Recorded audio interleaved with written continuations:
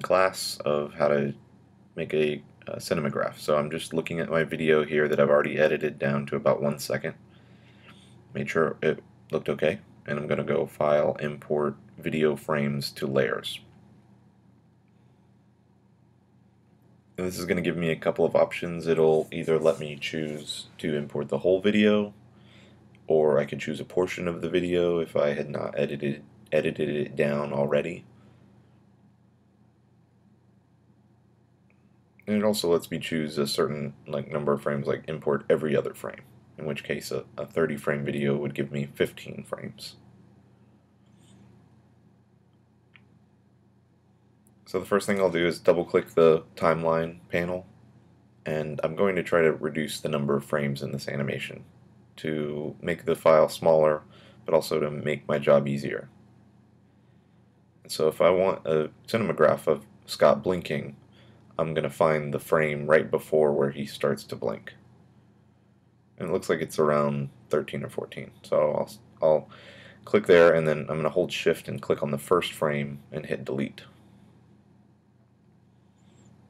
And so now when I hit play, he starts blinking immediately, but I want to find the end of the blink because I can still trim a little.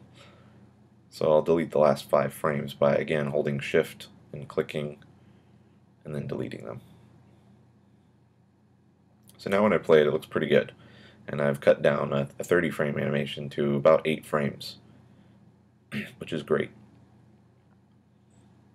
So if I wanted to do a cinemagraph style animation, the first thing I need to do is to make sure that I have a background image that's on every frame, in which case it's this layer from the very first frame. And so I'm going to select all my frames and then click the eyeball on and off, so that now when you see it, that one layer is active in every frame. And so if I want his eyeballs, I'm going to draw a small selection around them and then use the Refine Edge tool to feather so that you see a little soft edge. And so now I've selected the eyes, but I need to select everything except the eyes. So I'll click Select Inverse. And now I've selected the background besides Scott's eyes.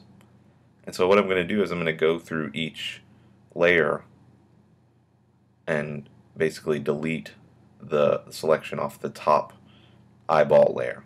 So you can see that I'm clicking the layer that has an eyeball next to it, but I'm leaving alone the layer that's towards the bottom that has an eyeball because it's my background, and so I want that to stay there.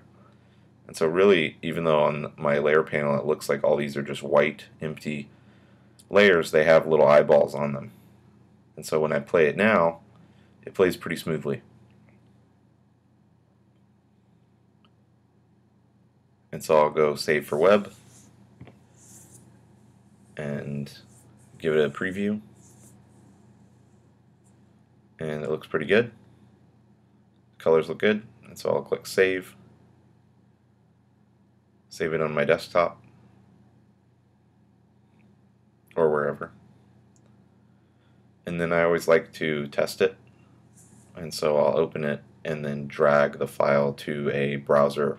In my case, I'm just going to drag it to Chrome to give myself a preview.